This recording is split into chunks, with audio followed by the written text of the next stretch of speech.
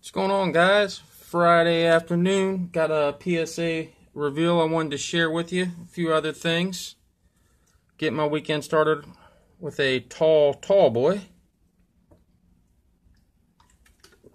Oh, that's good. That's probably the end of the weekend right there. I ain't getting shit done. Alright, first card. This is not a submission. This is just a pickup. But I have a few of these, and I just didn't have any I thought were worthy of sending in, so I picked that 9 up for about $10. Devin Hester rookie for the registry. And okay, now for the submissions.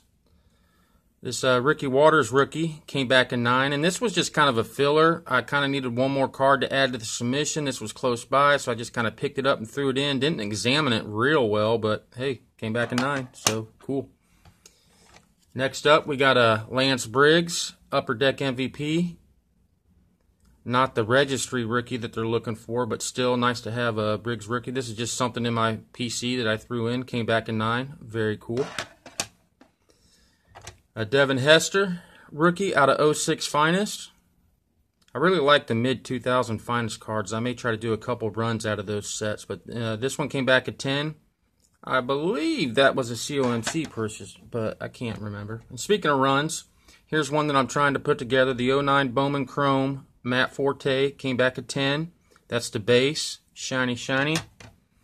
And I also sent in the Blue Refractor, numbered out of 150. It came back at 10. Very cool. Those cards just pop in those cases. I'm really liking them. I got the gold numbered to 50, but it's got a pretty serious surface flaw, so I'm not going to send it in. I'll have to try to get another one. All right, now to the registry cards. This one been sitting around in my collection. This is for the all-time greats. James Williams came back in 8, but, you know, honestly, I thought it would come back in 8, kind of hoping for a 9, so I'm not disappointed in this. Plus, I cannot find this card slabbed for sale anywhere, so now I got one in my registry. Same thing with this one, the Bowman Chrome. I don't remember where I got this card from, but just another one of those that I couldn't find slab, so I took a chance. And I was thinking I might get a 9 on it, but hey, came back at 10. Awesome. And the last one here, same deal. Can't find this card slabbed anywhere. It came back at 10. The SP Authentic Henry Melton. Probably my second favorite defensive lineman post 85 Bears. Tommy Harris is my first, and this guy's a close second. He was fun to watch. But this is for the All-Pro registry. I don't believe he's on the all-time greats. But yeah, that's it, guys. I had one more card. I sent in a 2008, I believe it was, Topps Chrome Brian Urlacher Blue Refractor, but it got mislabeled, so Manny's taking care of that for me right now, and I should have that back in a couple weeks. Oh, yeah. Okay. Now, PSA, guys, I have a little bit of a question here. I've been having fun doing the whole grading thing, and the biggest pain in the ass has been trying to navigate the PSA website. But I'm thinking about doing like a little prospecting.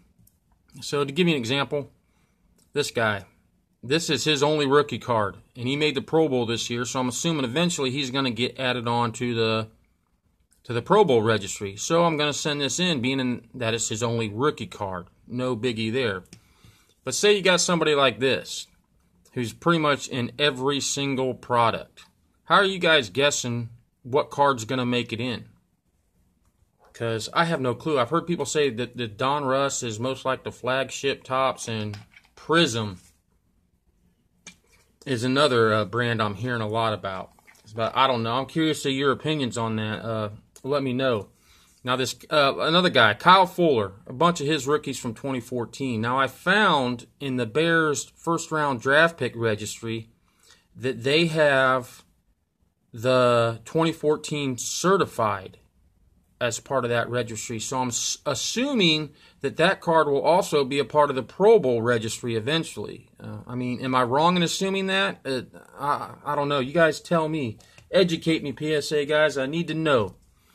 But yeah, that's one more question. Let's just say this was a Topps Chrome, right? And it's in the registry. Do I have to have the Topps Chrome base? Say I sent in a parallel or a refractor. It had the same card number on the back and everything. It was just a variation of the base cards. Are those accepted in registries? I'm curious to know that too. I've kind of looked around and tried to see if there's some in there, but that, that just takes forever, and I ain't got that kind of time. So maybe somebody out there knows. Like that first card I showed. I mean, there's a couple here. There's a special edition, and then there's all the, the refractors and the parallels. Would they be accepted into the registry like this base is? That's my question. If you don't know and you just have a theory on it, let me know, because I'm curious about everybody's thoughts. But that's it, guys. That's what I got for you today. I've been picking up stuff like this, for the registry. I'm having fun with the thrill of the hunt type deal. I can never find this card centered. But I'm just probably going to send that in and see what the heck happens. I got a few others coming in that, that's what I'm doing. That's what I'm up to. Nothing else really new to report. Like I said, I'm trying to do a little prospecting, so I'm trying to, I guess. I know on the PSA website you can go on there and you can request a card be added, like after it's graded. But it seems to me to make a little bit more sense to decide on what card you're going to use before you go out grading. But I don't know. I welcome any and all information and opinions on that subject. Please educate me. All right, guys. I got a lot of shit to do this weekend, a lot of beer to drink. I'm sure you guys do too. So thanks for watching, and I'll see you next time. Have a great weekend.